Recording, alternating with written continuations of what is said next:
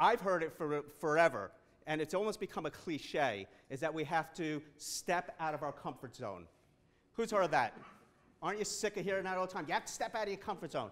Oh, you don't want to do it? Well, just step out of your comfort zone. Well, how about this? How about we learn, instead of stepping out of our comfort zones, we learn to grow our comfort zones. You see, I know who it is I want to be in 5 years, 2 years, 1 year.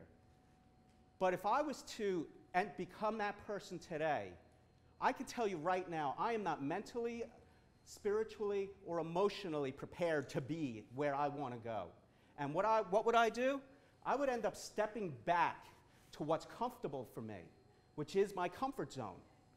But it's by making small changes on a daily basis, challenging myself, knowing where it is that I want to go.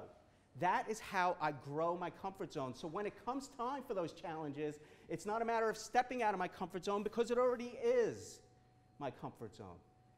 I think of it like this. You know, the guy that goes to the gym for the first time in 20 years and he tries to bench press 200 pounds the first time, or tries to run 5 miles, ends up hurting himself and doesn't go back.